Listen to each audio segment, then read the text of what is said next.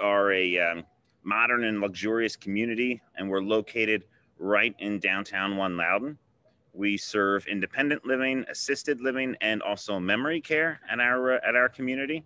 And kind of what we like to do, we really like to have a very active and fun environment for our residents and our staff here as well. I myself am pretty new to the area, new to the community rather, and it has not taken me very long to really warm up to our residents. We have a wonderful group here. Some of them are over here as well, taking around a little bit. Some of them are over here as well, having a little outside lunch today, which is wonderful. Nice. And we're just enjoying the wonderful spring weather before it gets a little too hot here. But we are located right in the downtown One Loudoun. We're actually right across the street. It's really not much of a street. It's more of the park from our downtown One Loudoun. So I love it. Any questions you have, send them my way. Yeah, and folks, for those of you in Northern Virginia, you heard Andrew is relatively new to this position, came over from the hospitality industry. So give him a call, introduce yourself, and get to know Tribute One Loudoun. And now I've got your colleagues across the river there at Tribute at Black Hills. We got Georgette and Beth. Georgette, tell us a little bit about where you are, and you got to unmute yourself there. Here, I'll ask you to unmute. And tell us a little bit about yourself and where you're at. Hi, Steve. Thanks for having myself and Beth. And we're here at our beautiful resort-style community, Tribute to Black Hill, located right across the street from Black Hill Park, which has a beautiful view. And like Andrew, myself, I came from the hospitality industry, and I started here back in January. And we are a resort-style community. We're located in Germantown off of exit 16, I-270. And Beth, tell us a little bit more. Beth, say hello. Sure. Hey, hi, everybody. Actually, I have been with Tribute since the get-go, since we opened our doors. And actually, prior to that, we opened our doors last March. Super excited that things have kind of changed for all of us, right? And we're able to be outside without our masks, which is exciting. We did, like Andrew, we had residents out here, but they ran inside for lunch. They left us. Just left us. They did. They literally just picked up and went inside. And you have floor-to-ceiling glass view from our dining room outside to the courtyard. So it's very pretty. I love it. We're really excited to be in Germantown and Up County. You know, one of the few communities that represents here. So come on in and see us. We would love We're open for toys. All right. This is great. Man, I love it. So, well, thank you guys for supporting us this month. And we'll look forward to seeing a couple of your other locations next week. But everybody reach out to these teams, do some networking. They're wonderful people in wonderful communities. And I'm going to tuck you both behind the curtain here. And then I got one more last housekeeping thing, and then we'll bring on Morris and Kandace. And that is just to remind everybody, go to proaging.com. This afternoon, we'll have the recording of this session. In addition, I counted it up at the beginning of this week. We've done 113 of these discussions since COVID hit. So there's tons of content in these discussions that we're having. We've got a career center, we got our provider search, and if you scroll down to the bottom, you can see the current issues of Positive Aging Sourcebook. You can order copies, or you can look at the digital edition. Before we get to Kandace and Morris, I can't believe another month is down. We have 3 more programs this month. On next week, Maryland Relay has put together an amazing program where we're going to get to see a variety of technology and how it can be utilized for people that are hard of hearing or just want more accessible communication tool. We're going to spotlight the Goodwin Health Stronger Memory Program. And I'm here to give you a preview of something that we literally just booked yesterday. Something that we're going to try is that you're going to get to meet unscripted some residents that live in Maplewood Park Place, a life plan community. And this is something that we're hoping to do on a regular basis, sort of an unscripted conversation with the residents who live in these senior living communities. So if you've got a loved one or a client that's considering a life plan community, this is not a commercial for Maplewood Park Place. This is an opportunity to see and talk to and interact with residents in these various communities. And I'm hoping that this format works, because we're just going to go up and down the East Coast and try to meet as many residents as we can if we can pull this off. So we're just trying new things and you know, experimenting, and some of them work and some of them don't. But I'm really excited that you all are along for the ride with us. So with that, let's get this ride going. And I would love to bring on Kandace and Morris here. I will prompt the two of you onto the screen, and there we are. Thank you both for making time for us today. I look forward to these discussions, whether it's with elder law attorneys, aging life care managers, daily money managers. These have just been so eye-opening to me, and I know they've been really eye-opening to our audience as well. But before we dive into the legal talk, let's get to know our panel members. Kandace, tell us a little bit about yourself, what led you to become an elder law attorney, and the firm that you're a part of. Yeah, hi, thank you so much, Steve. It's great to be here. I am the managing partner of the elder law firm, Frank and Scherr. I'll give you a little bit of my background. I started out in law doing some corporate and real estate work, and soon realized it just didn't fit my personality. And coincidentally, I was asked at my first law firm to handle a guardianship and an adoption matter. And once I got into that, I realized this is what I want to do. This is where I can really be myself, and considering, like, I always thought of myself as sensitive and compassionate, and not really the kind of lawyer that wanted to be antagonistic or fight with other attorneys. And I then took a course in elder law with my recently retired partner, Jason Frank, and we went out to lunch. He was, at that time, it was Law Office of Jason Frank, a small firm. And we started talking. We realized we had a good rapport. He offered me a position, and many years later, I'm still there running the firm. We became Frank and Scherr. And I have a fantastic staff now of other associates and paralegals and assistants.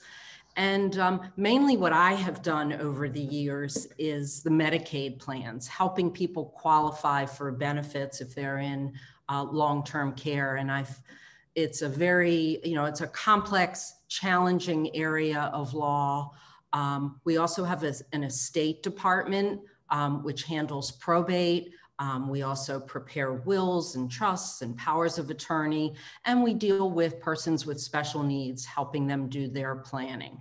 So that's really what goes on with me. This is great. And folks, Kandace dropped a lot of buzzwords that I know that that everybody is interested in and has questions about. So just a reminder, if you've got questions, you can type them in, or when we're ready, you can raise your virtual hand, and we'll be able to have a conversation around this. Yeah, the last three that we've done, Kandace, Medicaid seems to be a really hot and confusing subject matter. The other thing that I would like to note before I chat with Morris here is that, yeah, I've been doing this for 32 years, so I obviously know Jason Frank, and it's wonderful to see that he's been able to retire and pass his firm on to such competent hands. But the interesting thing on this month's aging life care discussion is many of the founding members of the aging life care community are now retiring and passing it on or selling their practices. So it's interesting to see this second generation of of leaders emerging from elder law and aging life care and other professions. So Morris, I'm curious about your story. I've known you for years as well, but I don't know if I've heard your story of what led you to become an elder law attorney and a little bit about your practice. Well, thank you, Steve. Thank you for the opportunity. Like Kandace and many of my other elder law colleagues, I didn't start out in elder law. It sort of just fell into me, or I fell into it. I started out as a lawyer for the government. I worked for a number of agencies, including the Federal Trade Commission and the Justice Department, and then worked for a small firm that did mainly worked for associations and did estate planning. And during the course of my work at that firm, my mother began to develop dementia. And I'm an only child, so I was her caregiver. And she was living out of state for a while. So I'd be making lots of trips to Pittsburgh, where she was and where I was born. And I got interested in this area of law mainly through her experiences of going through dementia and ultimately having to live in a nursing home and all the various problems that are associated with that. So that's how I became an elder lawyer. I have been in practice in elder law alone for almost 30 years now. And I also work in the areas of Medicaid, special needs trusts. I'm a certified elder law attorney. I'm also a member of the Special Needs Alliance, which are both relatively exclusive organizations. I also engage in estate planning and the administration of estates after somebody dies, as well as guardianships, although I try to talk people out of a guardianship if there's some alternative. Usually the alternative is a better approach than guardianship. Related to the Medicaid work and the estate planning is the preparation of documents that most people should have, like powers of attorney for financial decisions, healthcare advance directives, as well as a last will and testament. Great. So that is my story. And I've been on my own. I'm in Bethesda, Maryland, and my geographic practice is Washington, D.C. and the suburbs of Washington, D.C. in Maryland.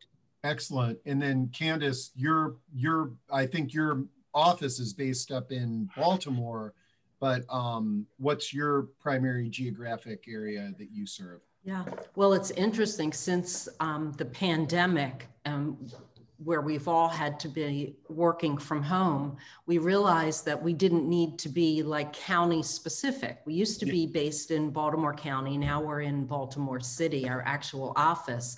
But I've been able to help clients all over the state of Maryland because I've learned we don't have to have these face-to-face meetings anymore. We can do everything by Zoom and email and faxing. So I have broadened my reach with clients. They could be 3 hours away and I can still help them as if they were right here. Well, that's great. Now, I told you a little bit about, we've got somebody in the audience today who called me this morning with a very interesting legal question that she wanted some feedback on. Her name is Mary. And Mary, I'm going to ask you to unmute, and you could give a little synopsis of your question for our panel members. Mary, can you hear me? Mary, you're unmuted. Say something, Mary. Okay. Well, if hopefully Mary will come on here.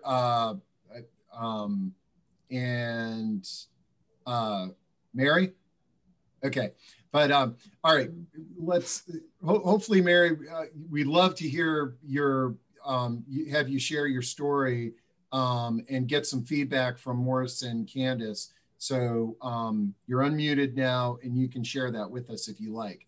But let's, while we're waiting for Mary, let's dive into maybe if you both would like to just sort of share some words of wisdom for folks that are out there in the audience in terms of some of the steps that we can take that can help prevent some of the challenges that I know that you've seen in both of your practices over the years. I would love to sort of hear what some of the words of wisdom that you offer folks.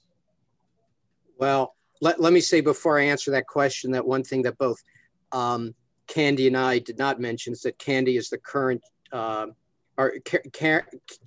Candy is an officer of the Maryland State Bar Elder Law Section, and one day will be the chair, maybe next year, maybe the year after that. And I am a past chair of the Maryland State Bar Elder Law Section. So we've both been involved in the State Bar in the area of elder law. My words of wisdom is that you have to prepare ahead of time, because by the time a problem develops, it may be too late. A lot of what I do, and I think what Candy does, is dealing for the situation where somebody becomes incapacitated and is unable to make their own decisions. And under the law, only you can make decisions for yourself. And if you haven't designated your wishes for someone else to act on your behalf, if you're no longer able to make those decisions, it's too late to really effectuate what ideally things you would like to have happen. So I'm reminded of, some of you who are of my generation may remember on TV, there used to be a commercial for Quaker State Oil, where the guy would be holding a can of oil and he says, "You pay me now for the can of oil, or you pay me later." And they're hauling up an engine because the car fell apart because it didn't have enough oil in it. And it's sort of the same way that there are relatively easy things and not terribly expensive things that one can do to prepare for the possibility of incapacity. But by the time they reach that point where they haven't done anything, it's too late. Great. Let me just check in with Mary again. Mary, you want to try saying something? Okay. All right. Yeah, her mic's not working. Kandace, any words of wisdom that you could share? Yeah, I totally agree with Morris that at the very least, every adult should have their documents in place. You don't realize how important that power of attorney can be. That's the document where you're appointing someone to manage your finances and your assets, because that document can really prevent the need for guardianship, which Morris and I both say we like to avoid when, if at all possible.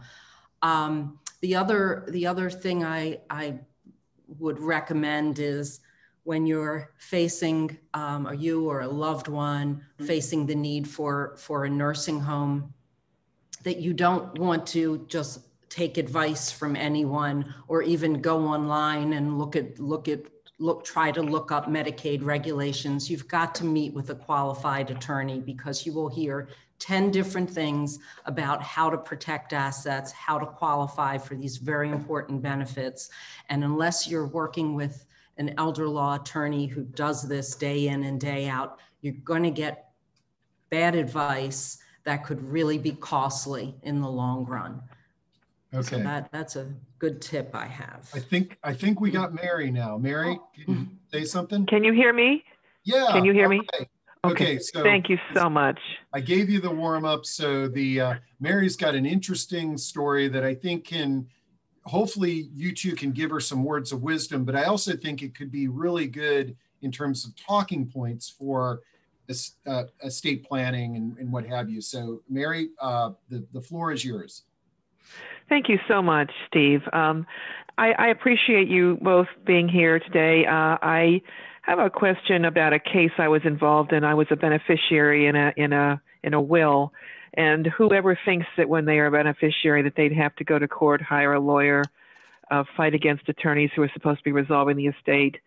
It was pretty much of a nightmare for almost 4 years. And finally, I was in the courtroom a couple of days ago in a different state, and the I guess I had a question for you when it comes to settlements and wills and that sort of thing, whether if somebody signs a settlement with an attorney and then thinks later that they shouldn't have done it, it's likely that that is not something they can retract because the judge has already approved it.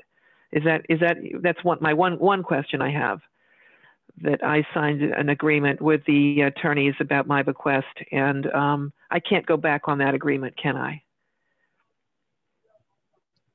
Can you hear me? You want to speak to that? Yeah. Mm-hmm. Well, first of all, the rules differ from state to state. So I don't know what this is the state of Pennsylvania. Well, I can't, you said Pennsylvania? Yes. Yeah, well, I can't speak to what the rules are in Pennsylvania. Each state is different, but generally, once you, the general principle is that if you agree to something, you have agreed to it, and there may be circumstances that can allow you to reverse what you did, but obviously, it's a lot harder to undo something once it's done. If I wanted to do that, what would be the procedure for doing that? Would I reach out to the estate attorneys or to the judge? Do you know? Well, I would consult with a Pennsylvania attorney as to the best course of action. Yeah. It sounds like it would be difficult, Mary, because if the estate included other beneficiaries, yes, they've already, it's already been resolved. They've gotten their shares or their bequests. Nobody's gotten them yet. They're just in the beginning processes of doing that. Yeah, but then you might want to move quickly if you're going to ask for some type of retraction or, a new agreement. But it sounds difficult. And in the case of settlements, when attorneys and judges and so forth go into a courtroom, I understand that often these discussions are off the record or out of the courtroom. And that's what happened in this particular meeting several days ago. The judge went off the record. He wanted to talk, and we agreed to talk about settlements. But I made the mistake of assuming that this judge was going to be helpful to me. And I had wanted a certain amount of money for interest because this case had been going on for 4 years. And the judge actually ended up working against me by saying simply, you're not allowed, why should they give you what you want, even though you think you're entitled to it? So I wondered if that was something that you all had ever experienced where a judge sort of gets sort of out of line, I think, and tries to influence a settlement between the estate lawyers and a beneficiary when he was simply being asked to comment on it, but he sort of kind of put his thumb on the scale, I think, by suggesting that the settlement that I wanted was inappropriate, that I should not expect to get that. Did you have an attorney? You might need to get an attorney to look at. I didn't. Yeah, maybe it's time to have someone there in Pennsylvania, an estate attorney there, take a look at the situation and let you know if you have any rights to go forward. Mary, you may have learned the hard way that judges are not advocates for any particular side. Their job is not to try to push for the best of a particular person, but rather to look at the case as a whole and come to a resolution that one or more parties may not agree to or like. Yes, I certainly understand that. I guess what I meant was that I didn't expect him to sort of say to me that I wasn't entitled to what I wanted.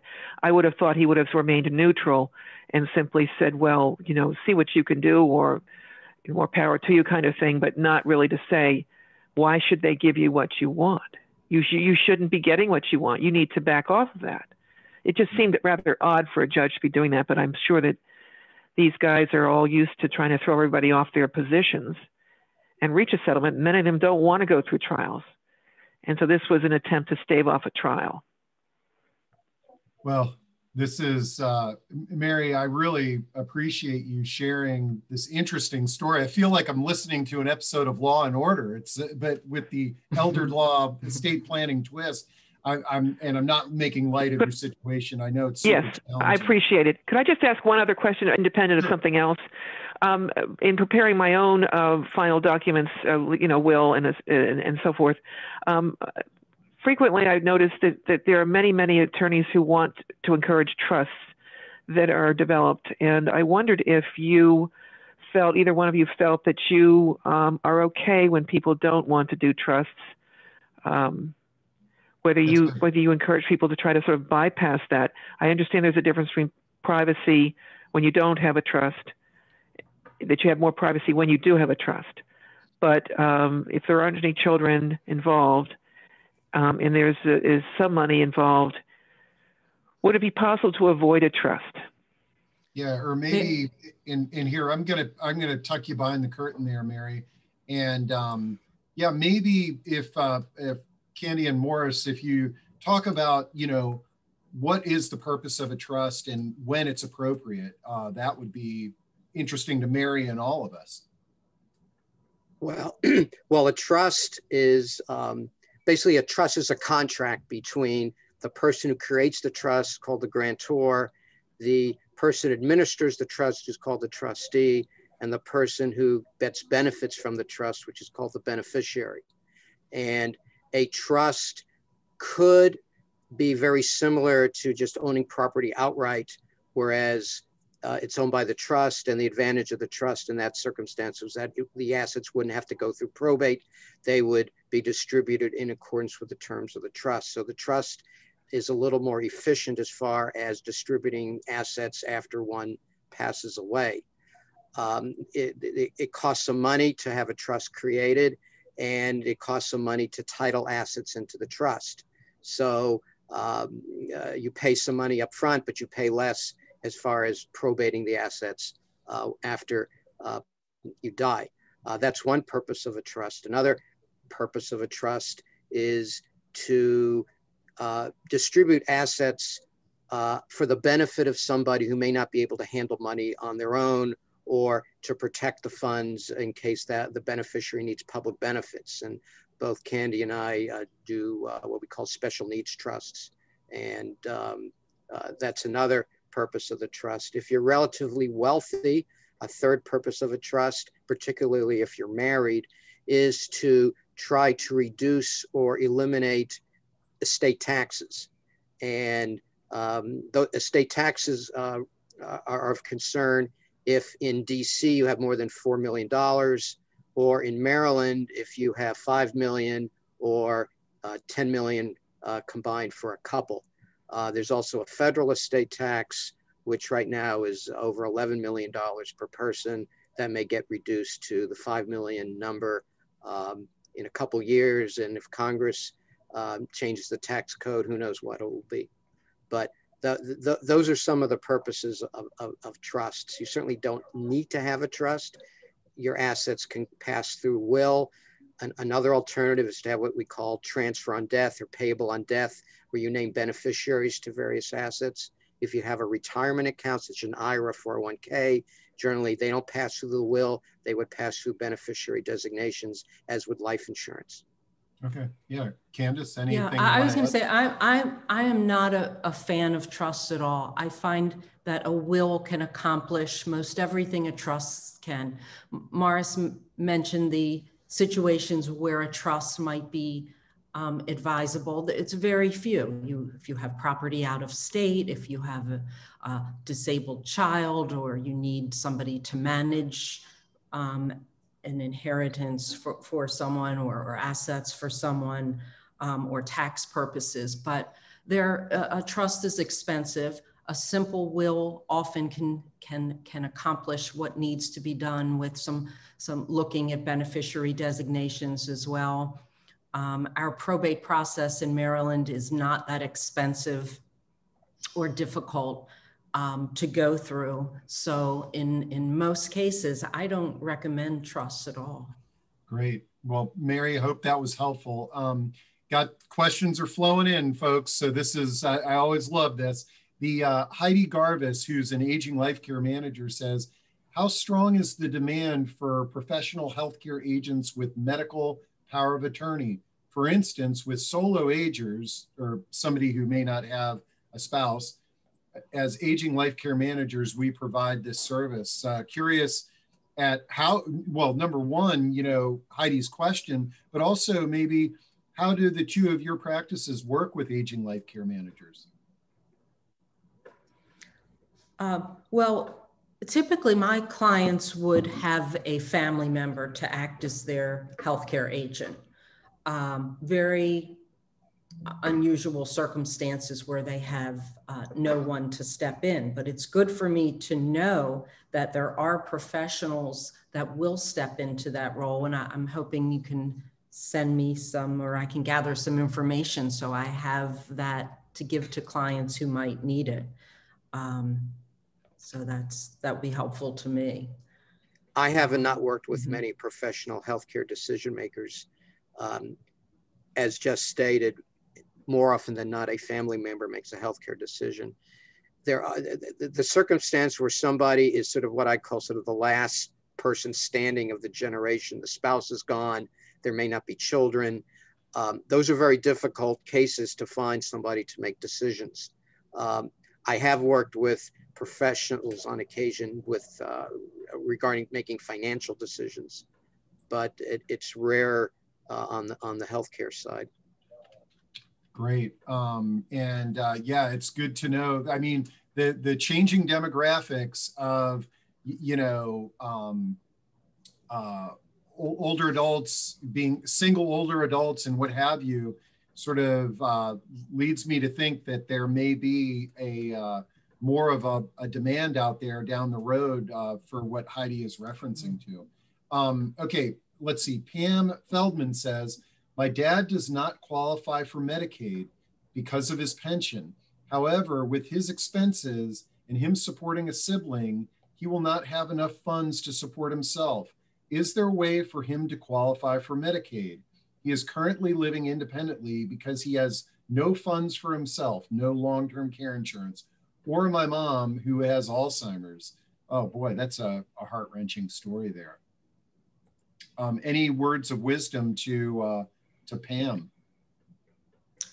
Well, in Maryland, a pension is income. So income's looked at differently than assets. And as far as income to qualify for Medicaid, it's just basically that the income has to be less than the cost of the nursing home.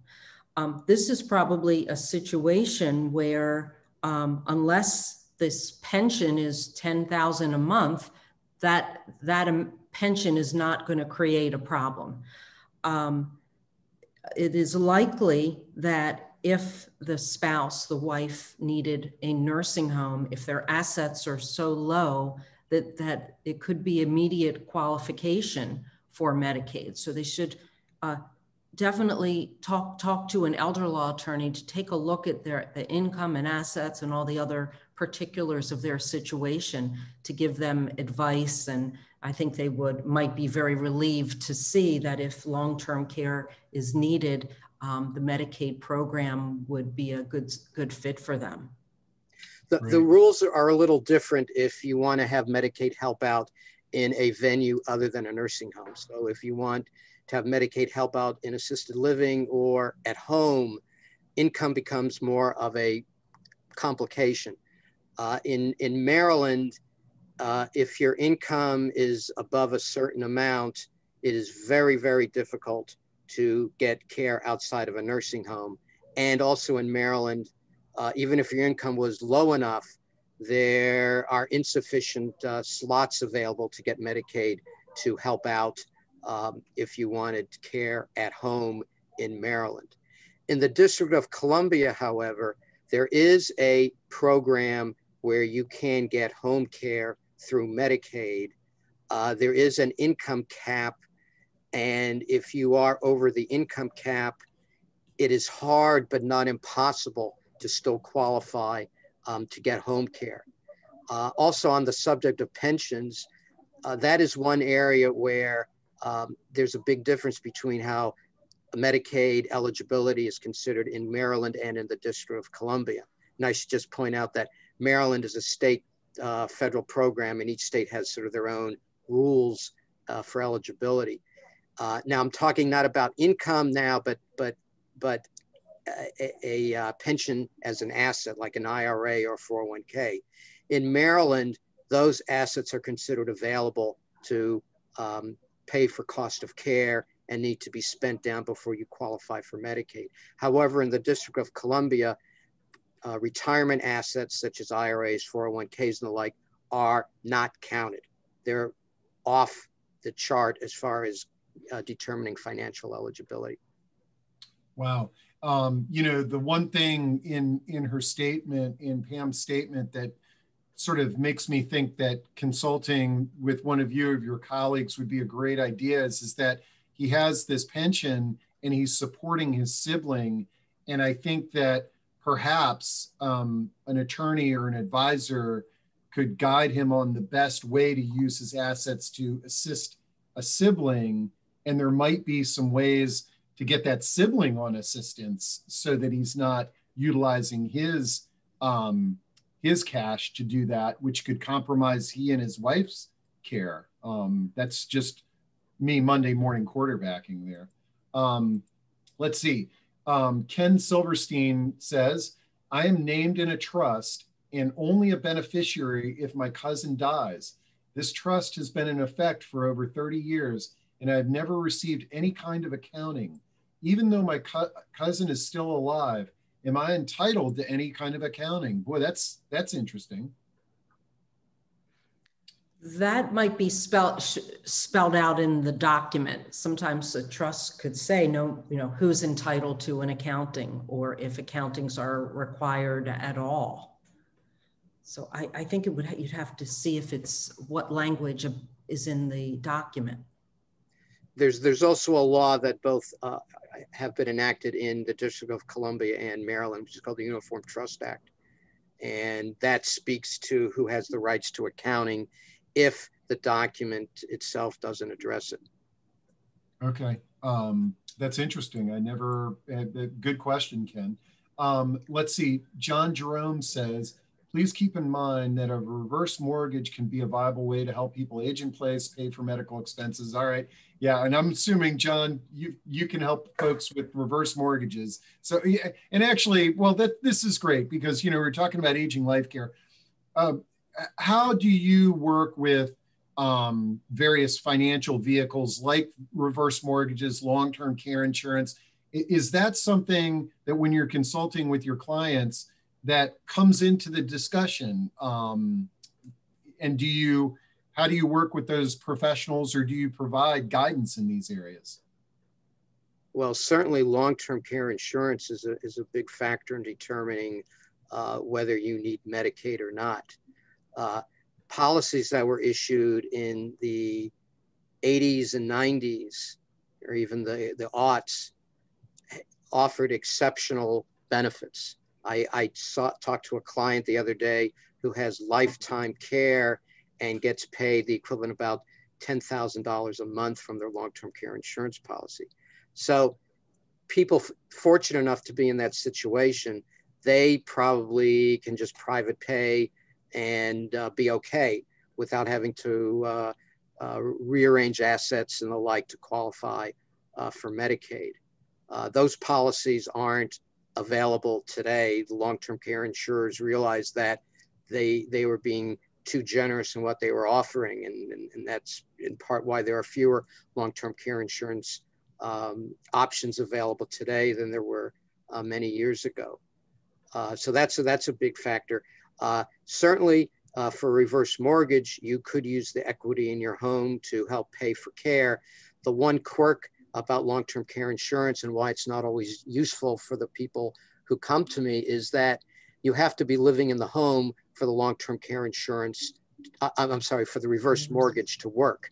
If you move to a nursing home, the reverse mortgage is unwound, and you really can't take advantage of it too much if you're in a nursing home.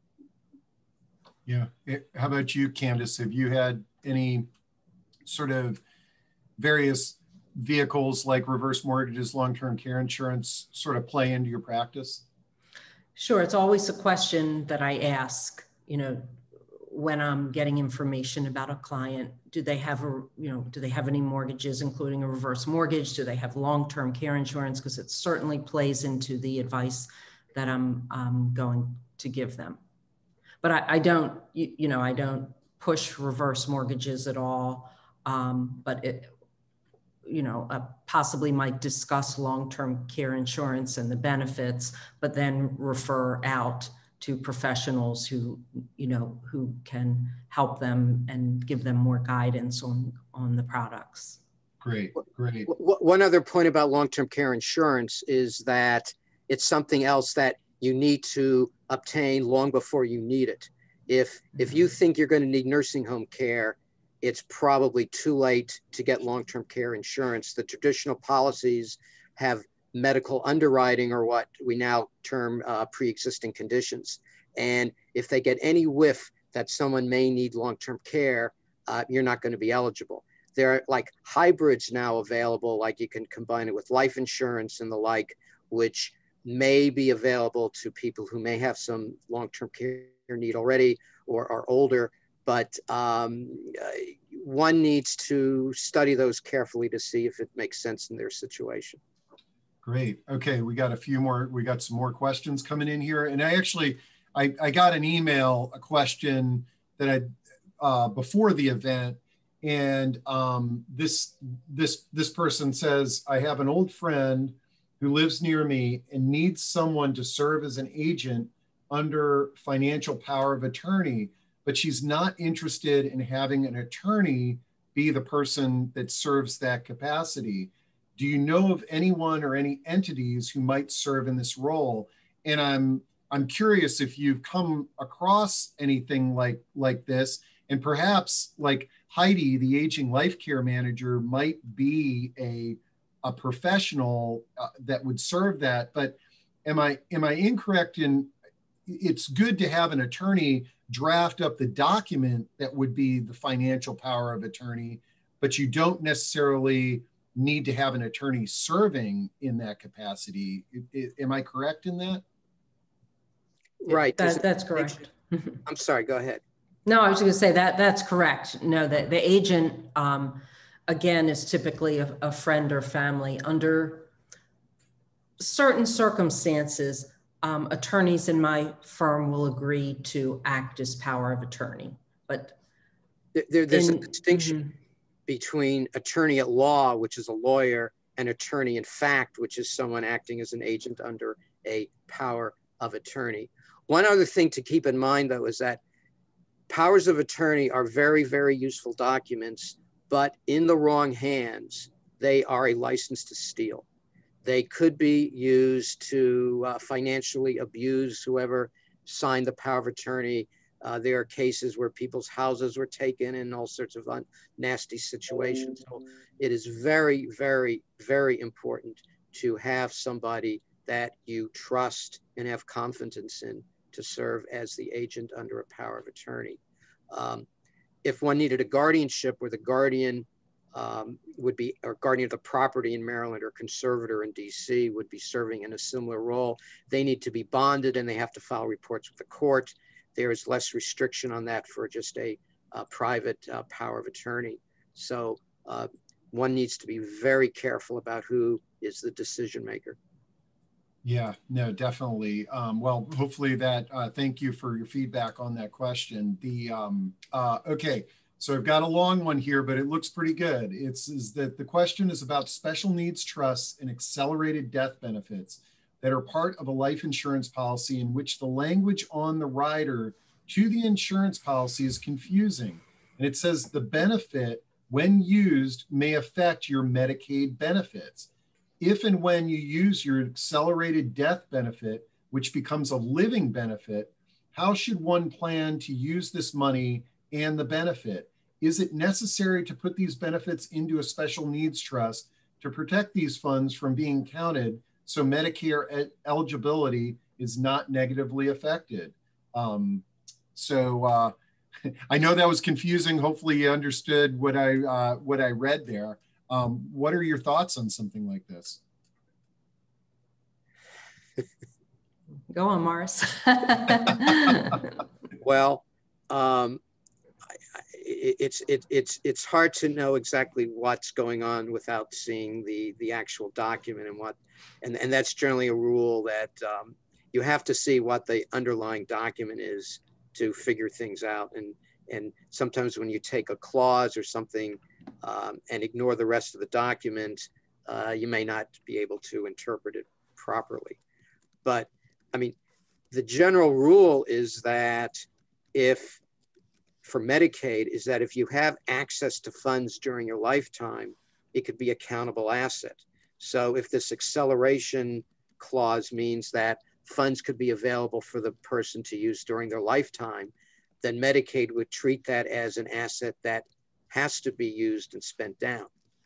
I mean, one of the things about Medicaid is that it's not whether you actually do something or not, but whether you have the theoretical right to do it. So even if there's a trust, say, and the trust says you could take some money out, the fact that you never took the money out is irrelevant for Medicaid. It's the fact you had the ability to access the funds that they would consider as an asset subject to spend down. But if the person has a disability, then a special needs trust might be available to protect the asset. But it's just hard to say from the way the question was presented. Great, great. Well, man, we got through a lot today. And I feel like we were responding so much to the questions from the audience.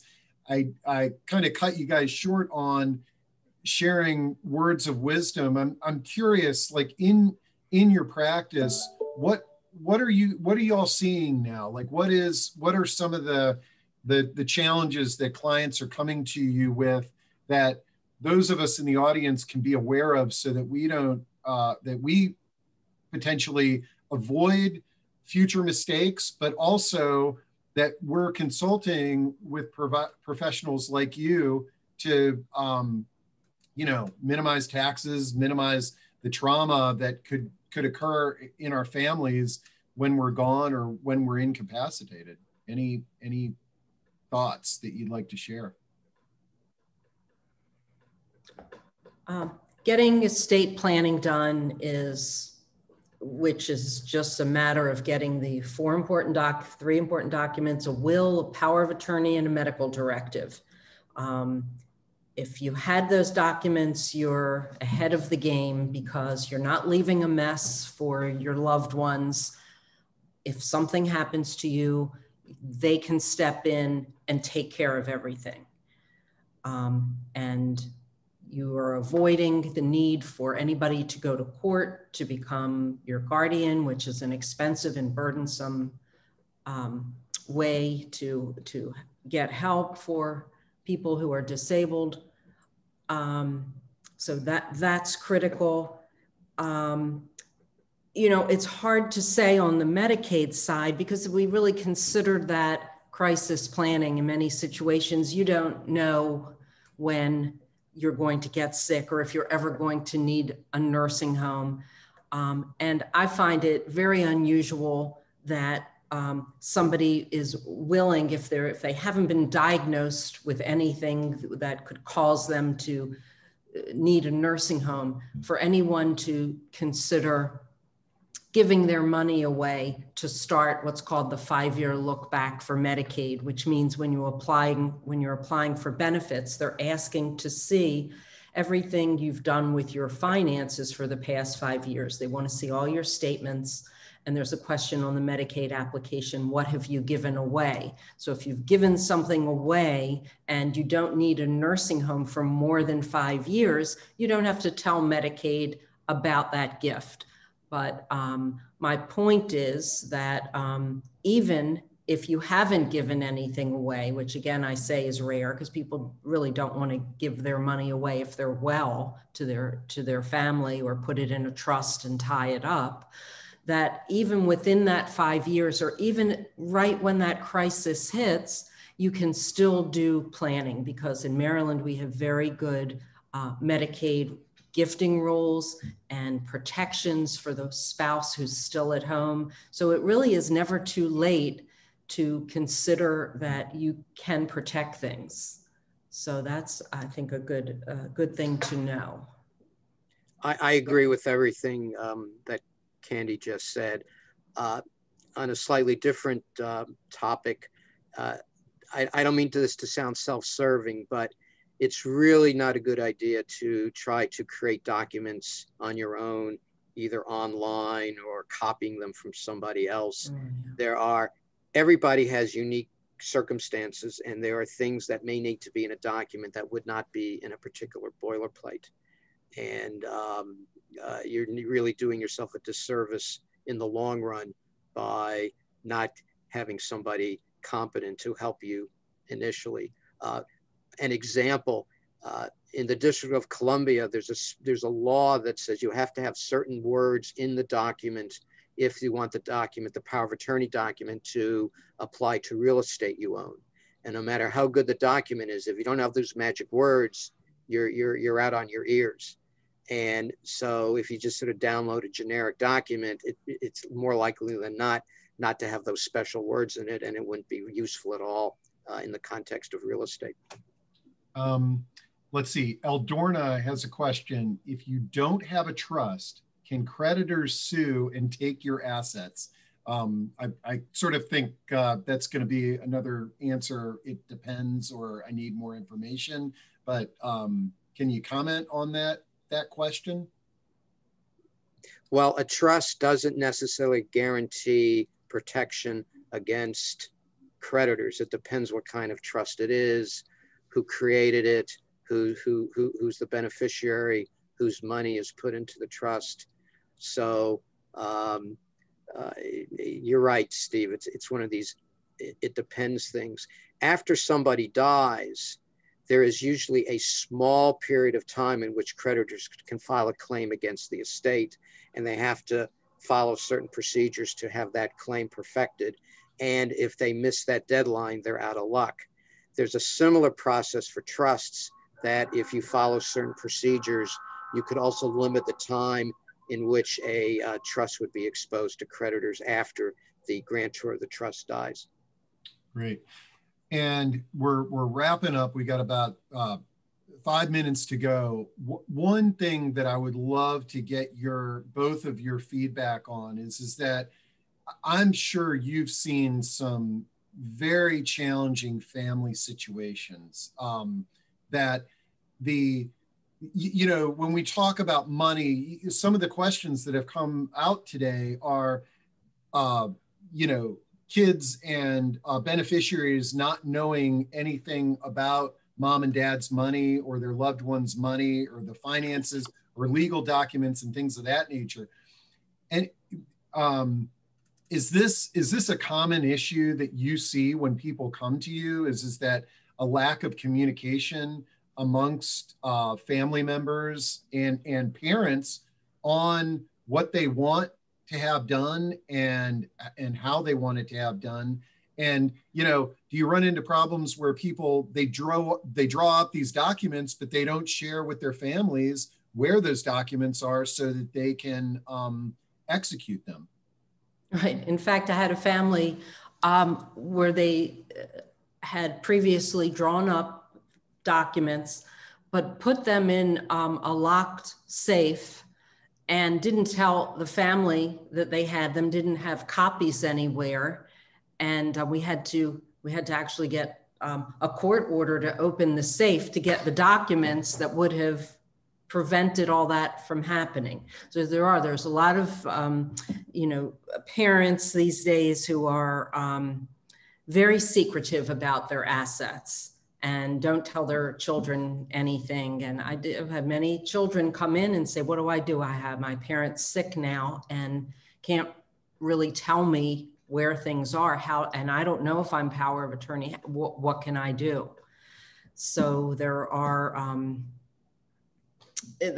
often, we're using something called a specific transaction. It's not a full guardianship, but it's a way to get a court order to do certain things and look for certain assets or find out if there's life insurance with a certain company.